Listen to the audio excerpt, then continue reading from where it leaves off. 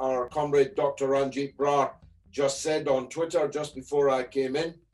The death toll announced today of yesterday, when 1,564 of our people perished as a result of this coronavirus pandemic, either directly or indirectly as a result of it.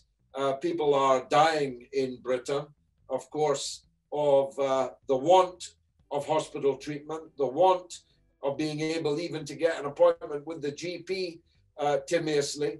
And if you add the extreme anxiety that now exists in the country, the increase in suicides and so on, this has been a truly terrible year.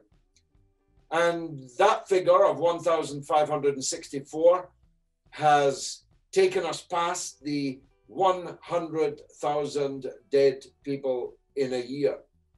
It's the worst death figure for 80 years, since 1940. In fact, in the Second World War was the last time we lost this many people.